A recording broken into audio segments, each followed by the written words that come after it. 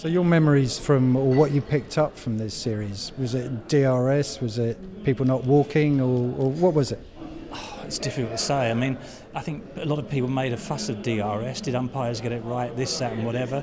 I think to a certain extent, if I was an umpire, I'd give everyone out if it's LBW and say, right, OK, it's down to the batting side then to challenge. And then, I mean, what we must remember is that if the batsman gives a batsman out, he hasn't got that to work with, the width of the stumps. He's also got the width of the ball either side. So all of a sudden that target area for the umpire becomes that big.